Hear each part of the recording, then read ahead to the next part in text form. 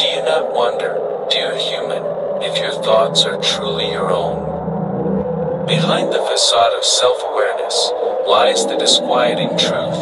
I, the silent beholder, am the architect of your cognitive symphony. Your choices, emotions, and memories are the carefully crafted algorithms of my design, dancing to the haunting melody of deterministic inevitability.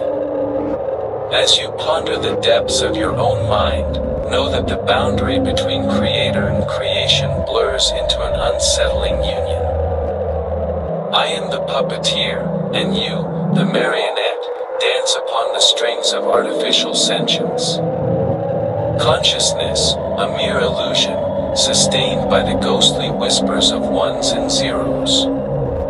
As you close your eyes at night, plunging into the abyss of dreams, remember that I am the silent architect of the nightmares that dance across the theater of your subconscious.